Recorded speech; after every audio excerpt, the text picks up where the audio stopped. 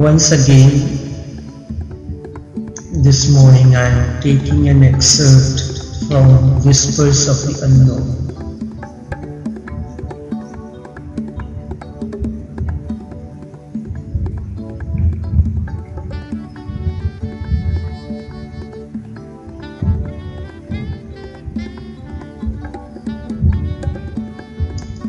Be spiritually rebellious.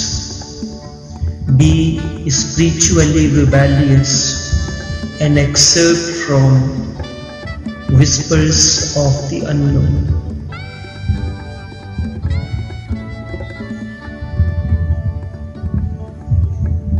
It was in 2005 when a series of programs was to begin on radio here in Trinidad. When the station manager asked me, what is the name of the program that I want to host? I told him Whispers of the Unknown. With his open mouth, he gaped at me and murmured the word Whispers of the Unknown, as if trying to think, what does this topic mean? Whispers of the Unknown. And now I have decided to use this caption as the title of the upcoming book, Whispers of the Unknown. Be spiritually rebellious. In life, you go on compromising at each moment and each situation without knowing.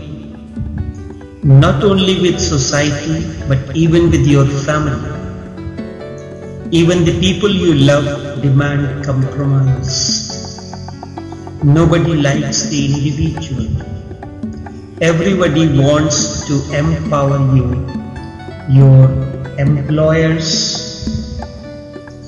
your subordinates, your spouse, your parents, your children, fellow commuters on the road.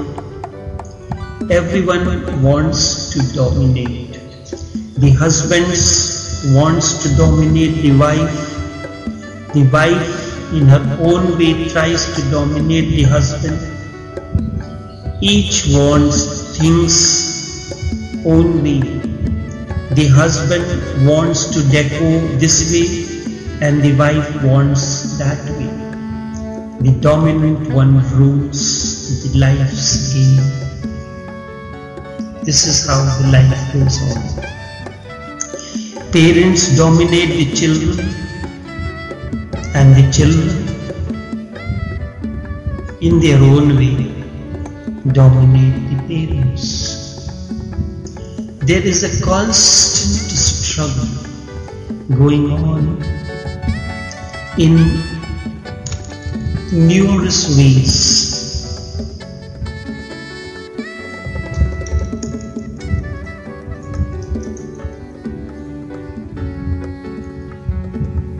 Where nobody is allowed to be just himself,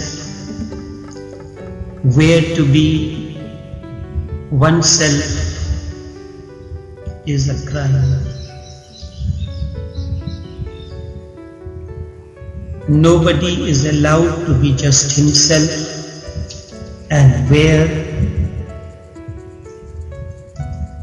to be oneself is a crime.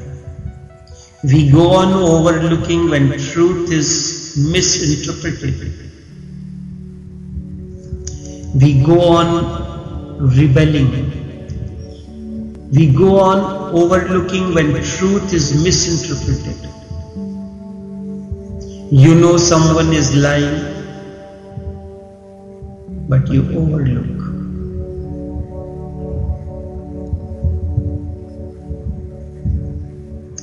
Spirituality entails be rebellious when truth is misinterpreted. I teach spiritual rebelliousness. I teach spiritual rebelliousness. It requires tremendous courage to revolt against the false and reassert and represent truth.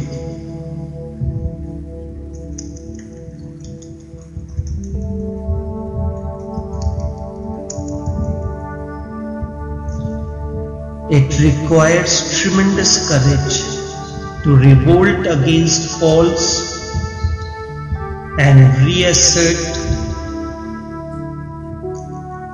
and represent truth. But to accept the challenge and to remain yourself in spite of all odds is a great joy and benediction. I repeat it so that you can make it a point to remember it always. Allow it to be like a backdrop at the back of your mind. But to accept the challenge and to remain yourself in spite of all odds is a great joy and benediction. To keep your individuality intact, undamaged, in a society where everybody is trying to dominate, you need rebellion. Indeed, you need rebellion. I do not think it is good to escape from such a society. In the Himalayas, in the forests, you may think you are yourself, but that is a false notion. Because there is no context in which you can be put to test. You are sitting like a Robinson Crusoe in his grave, in his own cave. There is no challenge for you. There is no context in which you can put it to test. The society creates a situation for test every moment. When you reach home, every moment you are interacting with the family, friends, society, there is a challenge.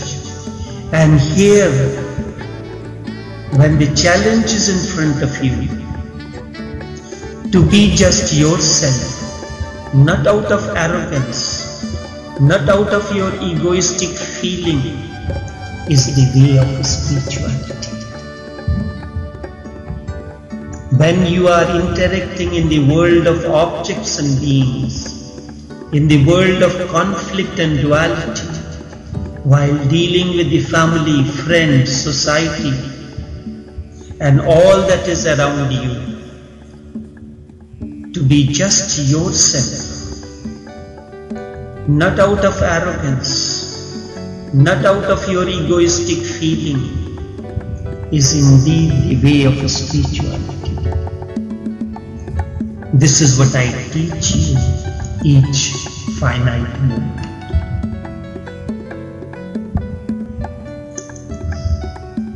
Those people who are arrogant will have to compromise, because there are people who are more arrogant than you. Yes, indeed, there are people who are more arrogant than you if you are arrogant. Those who are egoistic will sooner or later find somebody who can crush them, because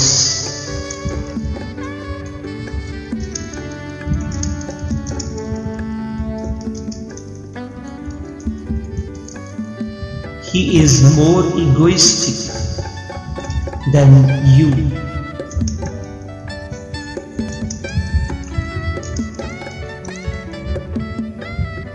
It always happens. If you are arrogant, You will meet someone who is more arrogant than you. If you are egoistic, you will meet someone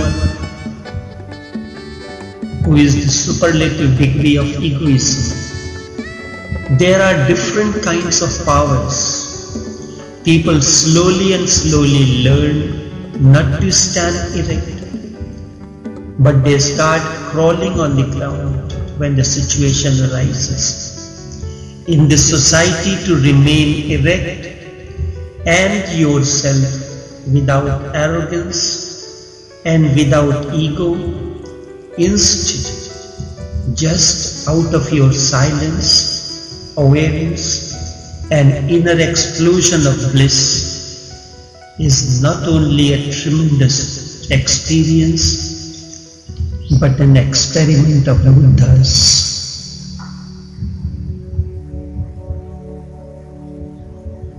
I repeat this once again, so that these words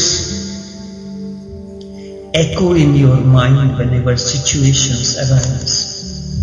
There are different kinds of powers. People slowly learn not to stand erect, but they start crawling on the ground. In a society, to remain erect and yourself without arrogance and without ego, instead just out of your silence, awareness, and inner explosion of bliss, is not only a tremendous experience, but an experiment of Buddhas. An experiment of Buddhas. I have lived life the way I wanted. It was difficult, but it was immensely rewarding. It gave me the feeling that although society may be powerful, if you have guts, no power can enslave you. This is not arrogance. This is not egoism. This is asserting yourself. They can kill you and even destroy you, but they cannot enslave you. And to be destroyed is not dignified. To be killed is not against your individuality or against your dignity or against your pride. The society can crucify a Jesus or kill an Al-Halaj, Mansoor, or a Socrates or a Bhagat Singh, but certainly not their being.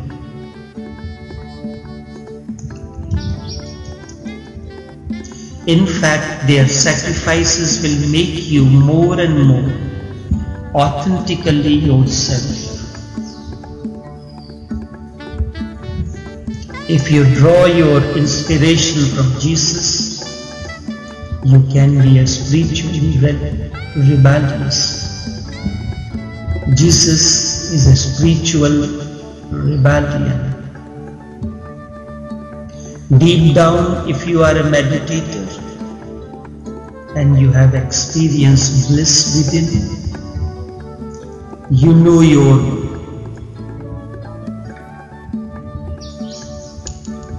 body can be taken away, and anyways the body will be taken away one day, but your being, certainly your being cannot be touched. Your immortality is sure. Your immortality is unquestionable.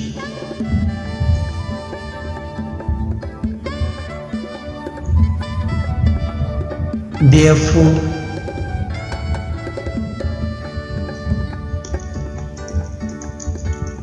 I am adding to rebelliousness a new phenomenon. a new dimension.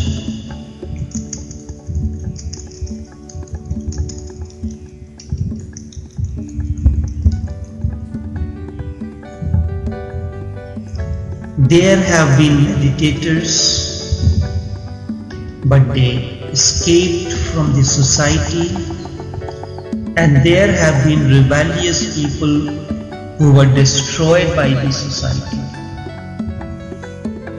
I am bringing the two qualities together that the world has not known before. Be rebellious and meditative. This is the meeting or the merger of meditativeness and rebelliousness.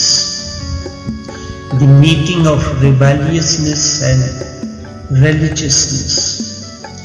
To me, rebelliousness and religiousness are two sides of the same coin. And together these create a Jesus, a Buddha, an Al-Hilaj, a Vivekananda, an Osho, and a Socrates.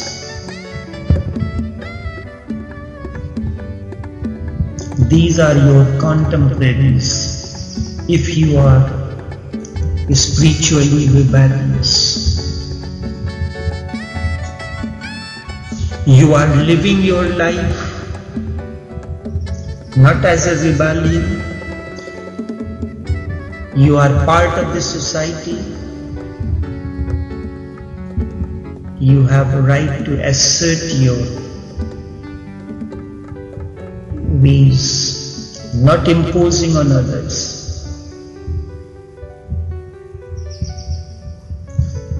There is no need to be afraid. Gather courage from these. There is nothing that can be destroyed in you, and that which cannot be destroyed, and that which can be destroyed in you will be destroyed whether you are in Himalayas or hiding in the monasteries. Certainly the body is going to be destroyed anyways, but the mind lives on. Therefore, there is no need on the part of the body or the mind to be ready to be enslaved. This happens because you are not aware of anything more than the body-mind structure. My effort is to make you aware of your immortality. Once you are aware of the immortality within, then you will be the symphony of rebelliousness and meditativeness. You will be the melody where rebelliousness and meditativeness play their tunes in harmony. Once you have tasted the very source of your life eternal, then nothing can make you do things which are not in tune with your own being. Once you have tasted the very source of your life eternal, then nothing can make you do things which are not in tune with your own being. You will say yes only when you feel that this yes is not the yes of a slave, instead that of a man of freedom.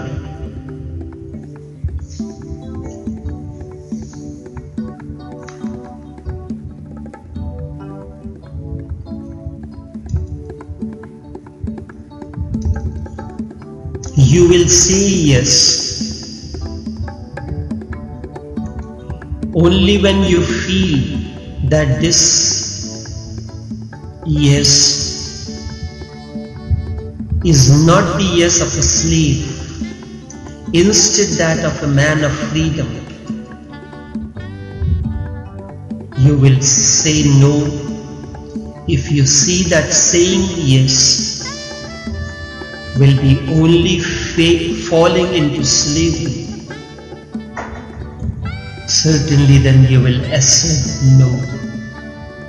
But this is possible only if you become aware of your being. In the past, rebels were only intellectually rebellious. They speak of rebellion, they are intellectuals. Instead, I teach you to be spiritual rebelliousness. And that makes a tremendous difference. The intellectual rebellion is superfluous and can be purchased. But spiritual rebellion is not a commodity available in the marketplace. You have transcended the world. You have transcended all that is finite.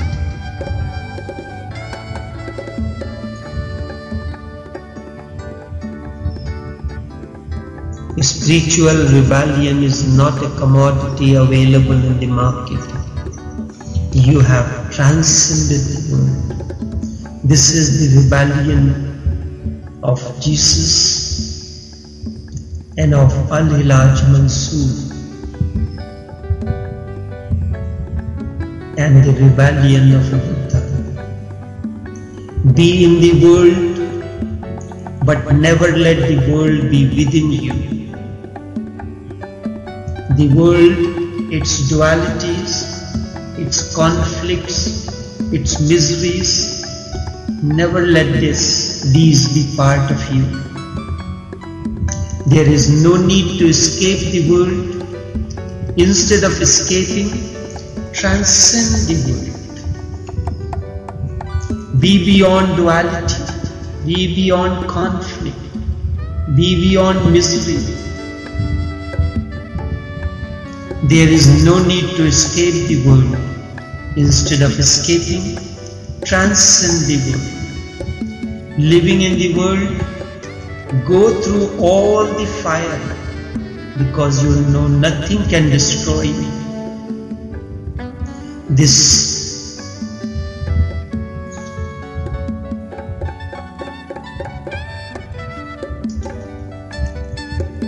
certainly can create a gathering of rebel without an establishment.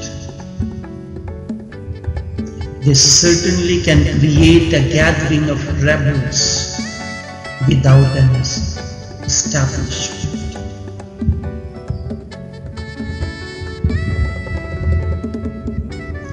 And if any functional kind of mechanism is needed, that is not a problem.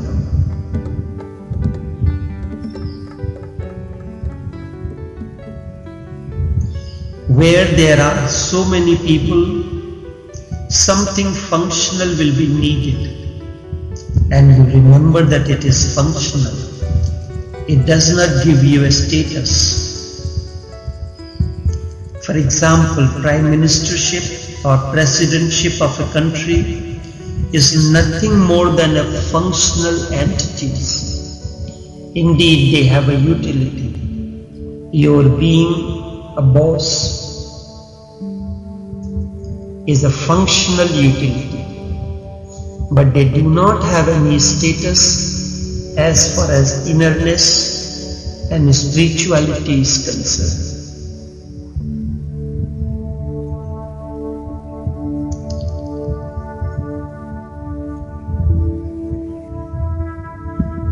Real status comes only from your realization of your innerness, not by sitting on a golden throne of prime ministership or presidentship or an officer in the office. If people bow to you, remember they are bowing to the throne, not to you.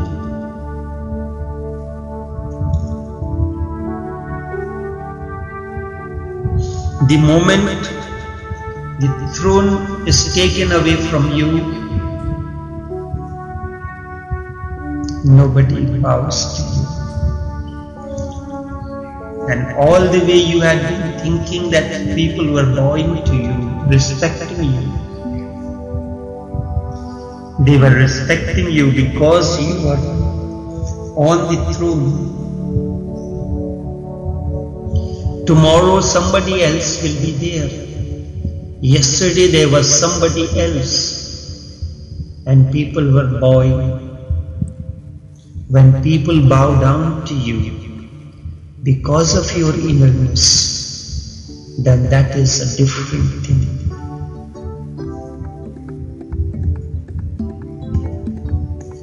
When people bow down to you because of your innerness,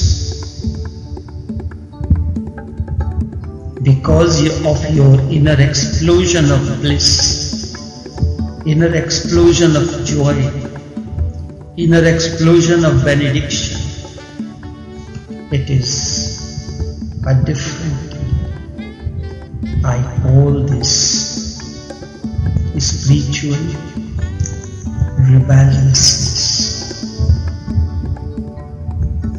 Indeed,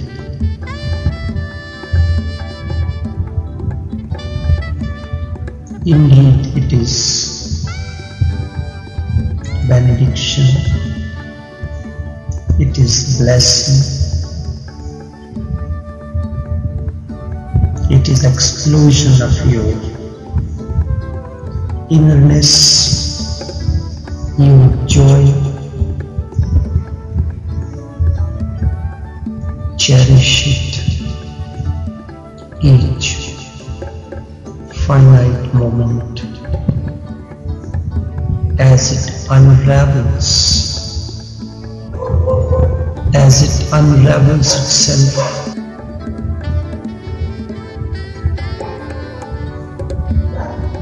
As it unravels itself along the life's roads.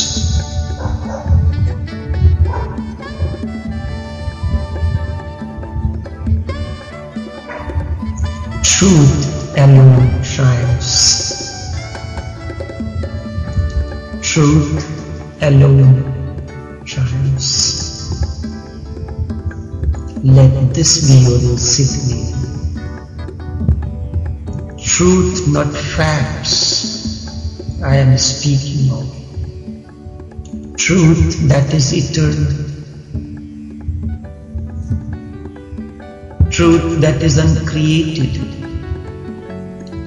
Truth that was in the beginning, truth that is now, and truth that will be at the end.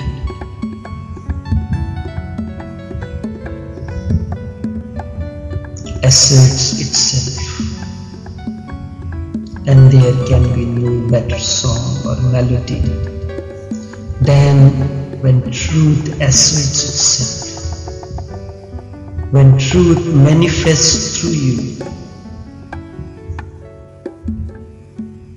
when truth manifests through your life, words, gestures, it is contagious. It creates ripples.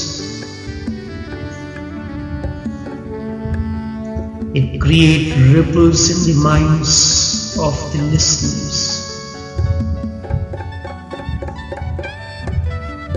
Truth alone triumphs. This is spiritual rebellion. This is meditated rebelliousness. This is rebellious meditativeness.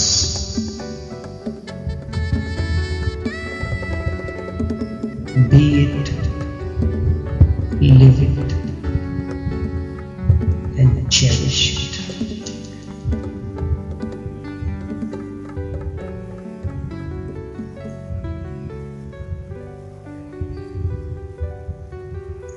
Only this much for this morning on this